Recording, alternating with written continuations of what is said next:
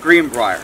This plant grows across most of south, central, and northern eastern United States, and even in the central United States. There are tropical and subtropical species that can survive even in South America, and even in places like China and general parts of Asia. What we're talking about is a plant called Smilax, or Greenbrier. I can't speak for potential lookalikes in these other regions, foreign nations, but for here, the only real lookalike is Virginia creeper.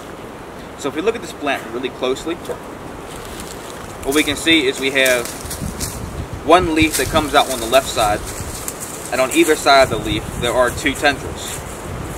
And then you go up the plant a little bit more, there's another leaf on the opposite side and two tendrils. And it keeps doing that on its entire growth pattern. Virginia creeper does not have that. The other way you can identify is looking at the leaves. The leaves are pretty glossy, kind of a dark green usually, and they're almost a heart shape, not quite but almost. The thorns on the briar itself are straight instead of curved like blackberry.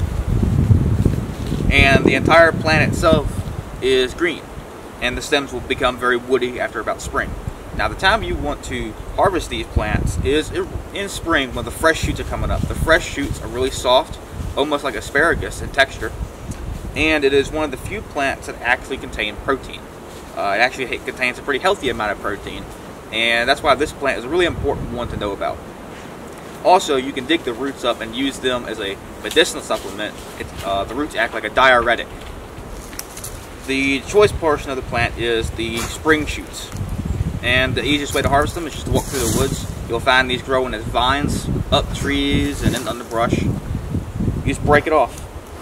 And you can wash it, you can make it into a salad, you can eat it as is. Texture is really soft. Because the shoot is as fresh as it is, their thorns are soft. They're not sharp, they're not stiff, they're not rigid yet. So, this is a good plant to know about, a great spring edible. Just another one to add to your survival toolbox. So thank you guys for watching. Don't forget to like, subscribe, and comment. If you haven't already, hit that bell dingling icon down below. You'll get notified every single time to upload a new video. Upload weekly, Saturdays at 12 o'clock. For now, hopefully this summer that will not change like it does almost every summer. But with that said, thank you guys for watching. I'll see you next time.